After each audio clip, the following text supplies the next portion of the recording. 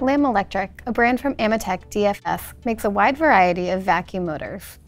We've torn down an example to show what goes into these powerful devices. The one we have here is model number of 119414-00. Among its features are double ball bearings in the housing encompassing the motor shaft and a two-stage vacuum. In our teardown, we'll show you the two stages, the bearings, and a couple of other interesting features we found. This is a single-speed blower. One thing we were impressed with when we powered up the motor was that it hit its working speed super quickly, like almost instantaneously. Its top speed can be as high as 22,450 RPM. We'll show you the details in its construction that reveal why it comes up to speed so fast. But first, we'll reveal the blower details. Lamb calls this a 5.7-inch diameter vacuum motor.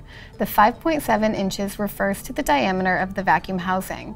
The inlet to the housing is in the center and the exhaust is via outlets around the edge.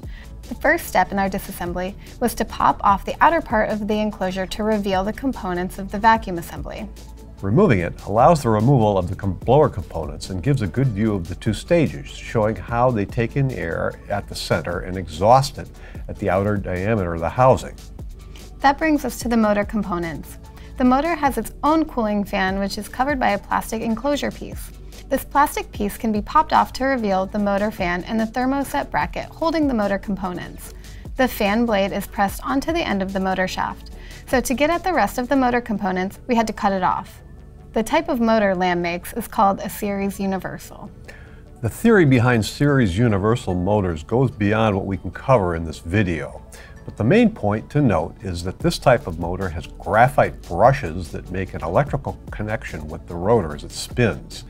This type of motor runs at high RPM because it operates in what's often called a runaway condition, where the only thing that restricts the motor speed is the friction or the load. This is why, if you restrict the air intake, you will notice the motor RPM climbs. This is also why the datasheet for this vacuum motor lists a different motor RPM depending on the amount of vacuum pulled, ranging from 17,800 RPM to 22,450 RPM.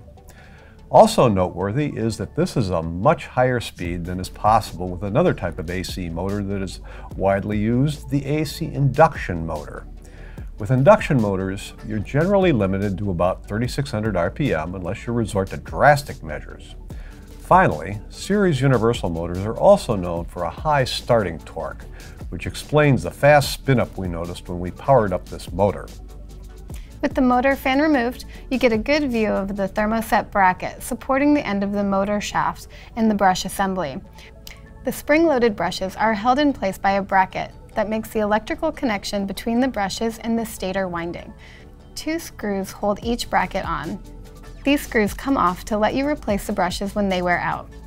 The thermoset bracket that holds the brushes attaches to the assembly with two screws.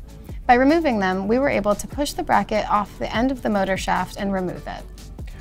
Removing the thermoset bracket brings a view of the ball bearing assembly at the end of the motor shaft, and it also lets you lift the stator assembly out from where it sits in the thermoset base. This gives a good view of the ball bearings at the other end of the motor shaft and of the rotor assembly. A point to note about that rotor is that we can see it is divided into 22 segments.